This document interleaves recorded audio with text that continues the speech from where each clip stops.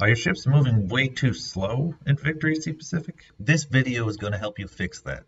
The most common issue is that you have a Northampton class cruiser. For some reason they have a 28 knot top speed, and they're probably auto-generated into your carrier task force. To fix it, take them out of the carrier task forces, or open up a mod and manually set them back to their real 32.5 knot top speed.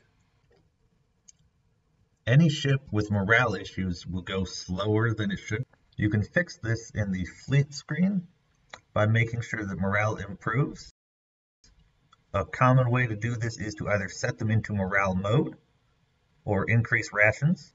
Morale mode will almost always get them a passive morale gain rate at the expense of combat effectiveness. Set them back into balanced mode when you need to fight. You can also improve the speed of a ship by scrolling through the crew allotment column on the left and going to the turbines and engine room and a couple others.